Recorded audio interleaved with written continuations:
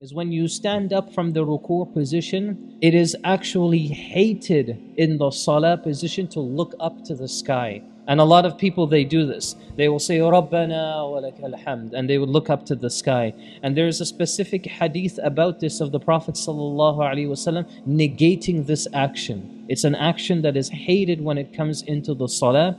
One of the wisdoms that's mentioned in the explanation of this particular hadith is that this was one of the manners or one of the methods of how the mushrikun used to worship their idols and used to worship their lords that they used to be devoted to. One of the ways they used to do that is they used to look up into the sky and worship them at the same time. When it comes to Rabbana wa lakal hamd, again, your focus should be always on the sujood area. Then it goes down to the sujood itself. Now, the question here is, how do you go from the standing position to sujood? Do you go down knees first, or do you go down with hands first? Now, there is a hadith of the Prophet ﷺ telling us not to go down the way that a camel will sit.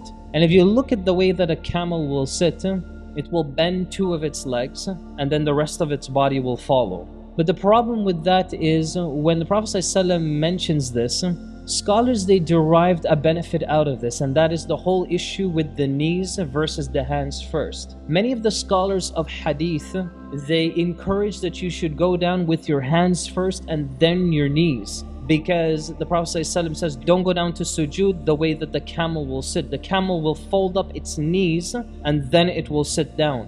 The issue is scholars differ on what exactly is the knees of a camel. That's why some of the fuqaha, they said no, going down with your knees first is permissible, and as a matter of fact, the more correct opinion, simply because there's an ikhtilaf in this issue. And some of the ulama also mentioned that this was a practice of various companions as well. Various companions used to go down with their knees first, followed by their hands. Allah Azza wa Jal knows best. I found that in my research in this particular mas'ala, I found that the evidences for both are very good. And Allah subhanahu wa ta'ala knows best, but it seems as though, insha'Allah, both of them are acceptable. When a person goes into sujood, there are a number of different mistakes that happen in sujood. What a lot of people, they do is that when they're in sujood, their feet are suspended in the air. I don't know why, but a lot of people, they do this, is that when they're in the sujood, instead of the toes touching the ground, it's suspended in the air, just like that.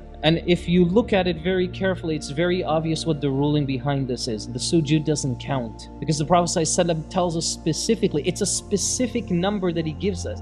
7 parts must touch the ground when you're in sujood.